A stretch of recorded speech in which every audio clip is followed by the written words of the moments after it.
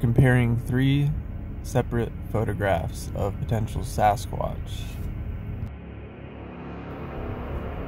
From Mossy Rock, Washington, which is located sort of in between Mount St. Helens and Mount Rainier. Very forested area in the foothills. What's interesting about this being, as well as the other two, are the elongated snout feature.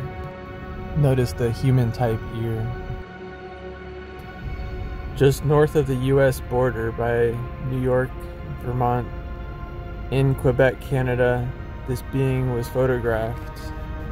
What's interesting to me is how you can kind of see greenery through it. Was not intentionally photographed.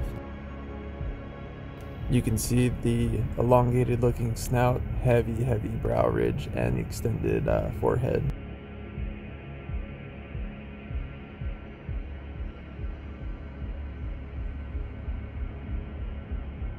This was captured on game camera in the North Georgia mountains.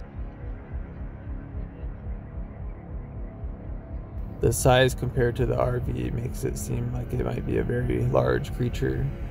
All three of these beings showed this type of heavy brow ridge, elongated looking snout, kind of sloped back or raised forehead.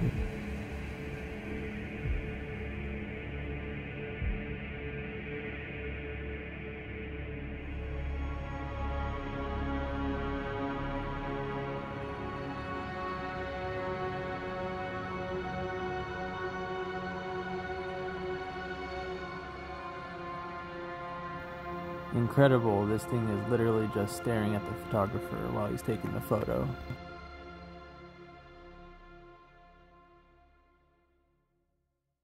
While these are fairly clear photos, the Mossy Rock, Washington one to me is very convincing, with huge broad shoulders, and just the features are really incredible to see. Are these Sasquatch beings here, or are they something else? If they are Sasquatch, are they a subspecies, or would it be more like a physical trait that gets developed at a certain age or maybe gender?